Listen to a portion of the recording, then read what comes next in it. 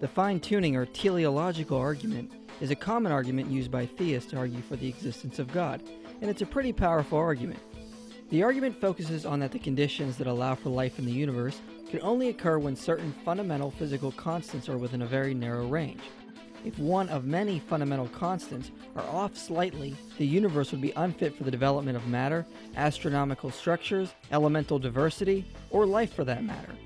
So since these things are so finely tuned, it appears an intelligent designer may have been involved in making sure these things happen so life could occur. Take, for example, the critical density of the universe. In the book The Language of God, Francis Collins explains how finely tuned this is. If the critical density was off by just 1 part in 10 to the 15th power, the universe would either collapse or expand too rapid for stars to form. This degree of precision is like taking $10 trillion in pennies, painting just one red, blindfolding someone, and asking him to pick out the red penny. The odds he will pick out the red penny are 1 in 10 to the 15th power. And this is just one of many characteristics of the universe that reveals extreme fine-tuning. The greatest and most finely tuned discovery to this day is the cosmological constant.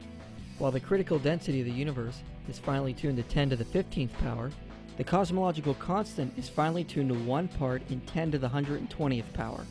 Meaning if the cosmological constant was off by just 1 part in a trillion,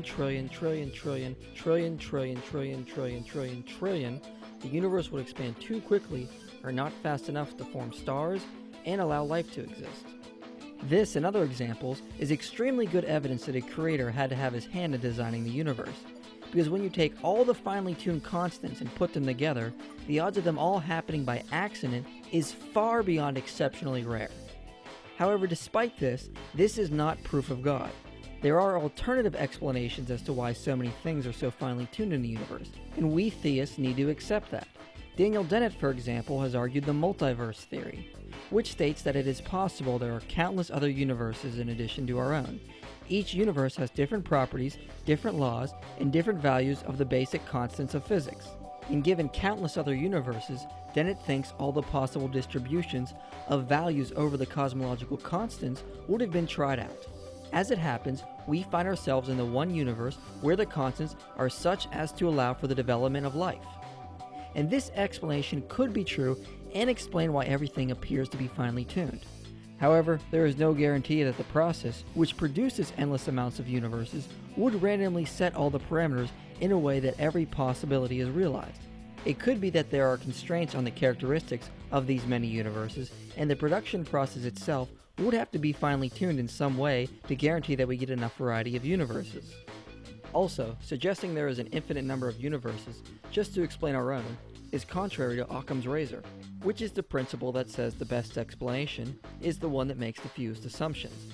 Arguing there is an endless amount of universes makes far more assumptions than arguing for an intelligent designer. Richard Swinburne says, "It is the height of irrationality to postulate an infinite number of universes, never causally connected with each other, merely to avoid the hypothesis of theism. Given that simplicity makes for prior probability, and a theory is simpler the fewer entities it postulates, it is far simpler to postulate one God than an infinite number of universes, each differing from each other in accord with regular formula, uncaused by anything else." So there are problems with the multiverse theory, but Alvin Plantinga has noticed something else about it. He has demonstrated in the form of an analogy. It goes like this. Imagine yourself at a poker game. One of the other players is dealing the cards, and for the past 20 hands, he has dealt himself 4 aces each turn. After the last hand, you and the other players get up ready to shoot the guy. But suddenly the dealer says, "I know it looks suspicious, guys, but possibly there is an infinite succession of universes, so that for any possible distribution of possible poker hands, there is a universe in which that possibility is realized.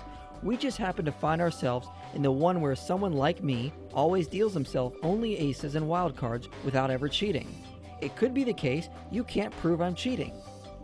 So if you were at the game, how would you respond? Would you sit back down and assume that could be the case and keep playing? Or would you recognize that possibility is exceptionally rare, and it is far more likely the dealer is cheating? That it is far more likely intelligence was used in instituting where the cards are going, and it is not random chance that the aces keep ending up in the dealer's hand.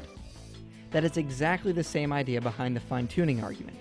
In everyday life, when we encounter situations that seem to be rigged, we do not assume it is chance.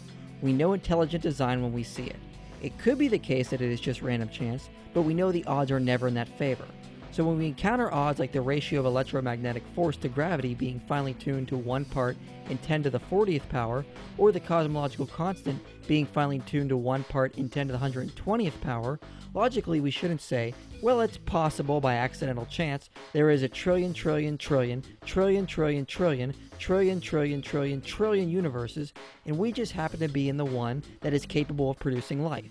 Especially when we encounter odds that high in a possible situation in life, like a poker game, we wouldn't believe it is just random chance.